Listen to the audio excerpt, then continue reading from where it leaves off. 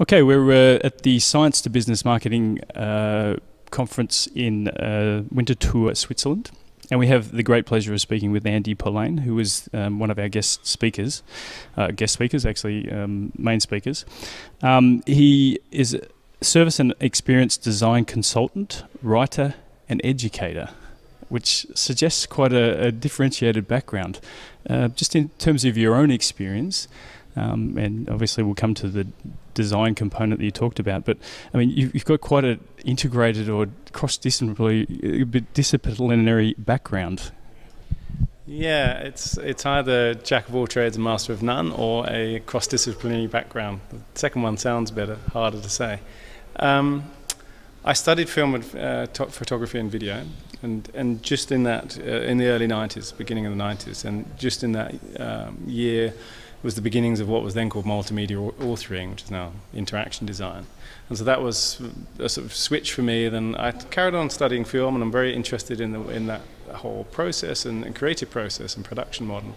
But the whole interactive world was really interesting and new back then, and I did a lot of work then looking at trying to understand how interactivity works and what makes people engage. And a lot of stuff was about playfulness, actually, and I've seen a lot of that stuff come back round again in the whole gamification movement.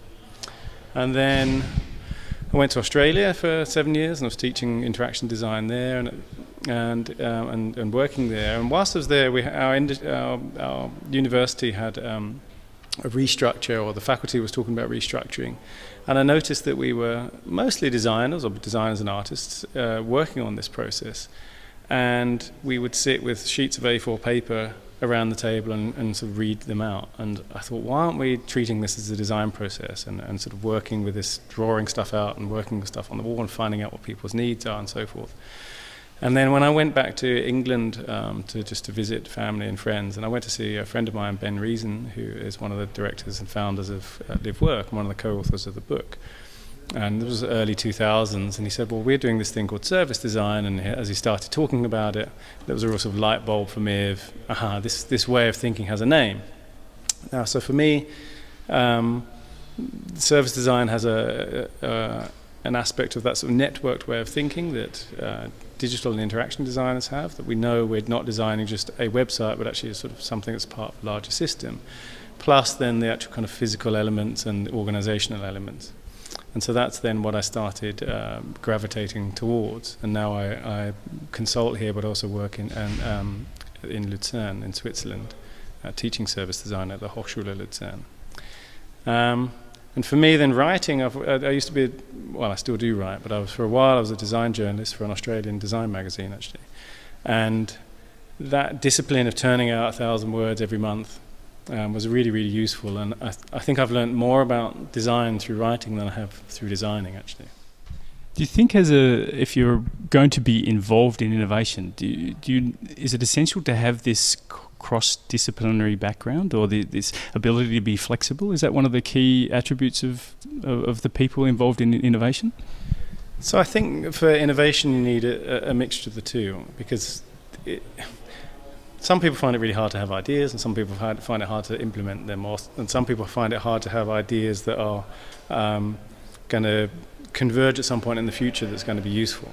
And so I think from my side of things, a very useful, I read very widely, I try and take a lot of different inputs, and I have a kind of mind that connects a lot of different things and sees patterns there and thinks, oh, there's an interesting thing, or there's this thing, and if they were together that would be interesting. But you really also need people who can implement the stuff, because it's not easy necessarily to come up with ideas, but in some ways it's easier to come up with an idea than it is to actually do it. That's the bit I've learned from writing, actually, that you just have to sit and type at some point, right? You can have an idea for a book and so forth for ages, but actually you have to actually just get down and write it, and through that writing you then restructure it and rethink it. So it's an iterative process too. So I think, a mixture of the two is important. Sounds very much like an academic process, actually. Hey, you gave some really great tips in terms of how you might go about innovation, and I think the audience was fascinated with some of the things you were saying, such as, if you don't design it, someone else will, and if you don't provide communication channels, someone else will. There's some real useful, practical things that people can implement. I had a really interested though. Where would we start if we're talking about innovation? What do you think is the starting point? I think the starting point is always, what are people doing, and what does it look like they need, or what do they, what does it look like then? What are you observing and understanding that they need? Not just ask them what they think they want, because then you get that thing of people say something that they think they want because they don't know anything else. So for really understanding how people's lives is central to any kind of innovation. And that's in a particular area. I guess I'm talking about service design or things that people use on a sort of customer or daily basis. And a customer could be a B2B thing too. And obviously there's technical innovation too, but what I see quite often is a lot of technical innovations happen, and so engineers and sometimes industrial designers, but usually engineers discover something, and they do something because the technology can do it, and then they're looking around for the problem to solve. And for me, it should be the other way around. And it's a bit of a leapfrog. It's a bit of both. I don't think it's one or the other, but when it's combined, it's really powerful. And how would you then involve? You talked about starting at the point which is people, observing people, seeing how they're doing things and what they might need. How do you then involve people in the process of innovation? How do you get them? I mean, do you involve them? It depends on who you're dealing with and what you're dealing with. So there are things where you can involve customers and frontline staff, because often they're the experts, right? So later we're going to talk about the academic settings. Students are a really good example. So students experience the institution in a 360-degree way. They experience IT, they experience administration, every different lecturer, different programs, the facilities and so forth, plus each other. From a lecturer's point of view, I have my module that I teach, and that's it. And if you're lucky, you might know what the others are teaching or not. From the students' point of view, they're like, oh, we've been taught this 3 times now. Or I had a case when I was talking to our students about the application process and being accepted, and they said, why do you send us 5 letters when we've been accepted? And I went and spoke to the secretary, and they said, well, we only send 1. And of course, every department says that. So involving those people, and also as frontline people, so people who are working either in call centres or sales or on the receptions and so forth, those people who are coming in contact with people all the time, getting the same questions over and over again, they have some massive expertise to offer. And so that's a very good place to start, and you can involve them in the process. At the same time, you can also involve other people from different departments in the process of designing something, because they should be there early on, rather than having an idea or a strategy decided upon from above, and then it gets delivered down and says, okay, now make that happen, to a load of people who are then saying, that's not really going to work that way, or that I've got some other ideas. That's again lost potential if you don't involve those people early on, and it's also setting up a kind of fallout or argument later on when it comes to actually implementing it. So taking that as perhaps a starting point, we're talking about consumers and what they're doing, so the jobs that they're doing. But what we often hear companies talking about product and service innovation. Yeah. Do you think they've got it in that sense? Do you think they're focusing on the wrong thing? No, I mean, I think it's good if they've got products and services in the same breath, because often you hear about product innovation, and often that's either a physical thing, but none of those things exist in a vacuum. Like even something like a bottle of water or a banana or something, those are kind of discrete objects. They're actually part of a kind of ecosystem of depending on which level you look at. So it's my lunch today, or it's how I look after my body, or it's national kind of healthcare and issues like that. So every object is always part of a larger ecosystem, and it's very important to think of how does this fit into another part of a service. So that sort of thinking is essential to start with, I think.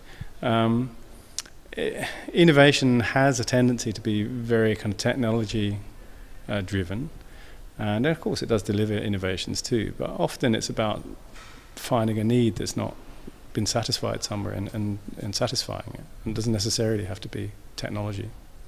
Okay, I have many other questions that I'd really like to ask you at this point, but probably needing to wrap it up.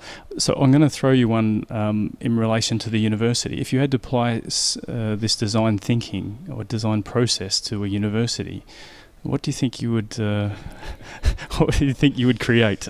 I would probably... There's a politically correct answer to this, and there's the real answer. To be honest, I think the real answer is that other forms of education will, outside of the sort of established institution, will probably take over. In Germany and Switzerland, where education is near enough free and private institutions are slightly looked down upon, it's not going to happen for a while. But in places like America and increasingly in Australia and the UK, where students are paying for public education quite a lot anyway, a private institution that's not charging much more or charging the same but offering something very different is a real disruptor. I say that because I'd love to see traditional institutions change a bit. If you look at how they're structured, and I talked in my talk about this issue of silos, you know, that there's different silos, they've got their own little fiefdoms, and they've got managers at the top, and they've got their sort of rigid structure, and there's not much communication, and you know, there's competition for budgets between the two and so forth. That makes it very hard to create a kind of collaborative environment where you can fail and so forth, and where you can think differently.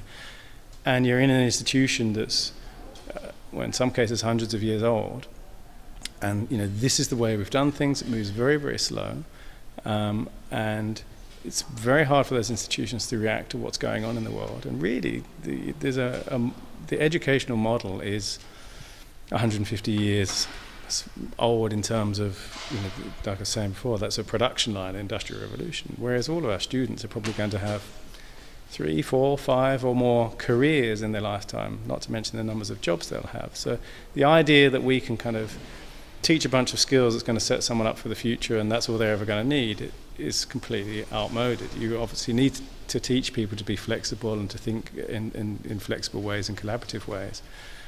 And institutions really, there's a lot of emphasis in research, for example, on interdisciplinary projects, and there's money sort of set up as a sort of carrot saying, if you want some of this money, then at least 2 different departments have to work together on a project to do it. And I always think that's the wrong question, or the wrong way of looking at it. I think the real question is to look at, why isn't this stuff happening spontaneously within our institution? What are the barriers to that happening? And let's take those away. Let's spend the money on taking those away rather than set up a kind of honeypot that tries to force people to work together. So I don't know. I'm slightly pessimistic about academic institutions in that regard, that they'll really escape that kind of gravity that they're in, because it's also hooked into the ministries and governments and so forth. There's a lot of talk about the MOOCs, the massive open online courses that could actually come in and shake that up. Do you see that perhaps influencing the way universities operate? Possibly. I've been involved, and for one of the reasons I went to Australia in '99 was I was involved in an online project called the Virtual Design Studio called Omnium back in '97, '98. And something I've talked about for a long time is the ability for that to disrupt. I think at the moment it's not quite there. I see in America there's just been a Kickstarter project for a thing called the Unicorn Institute, which is a user experience institute there. And it's been funded very well, and they're setting up something separate and outside. And they really started with this idea of, if we were to start now with a blank slate, what would we do? And that's what they're doing. And I think that's likely to be where the disruptors are, more than large online courses.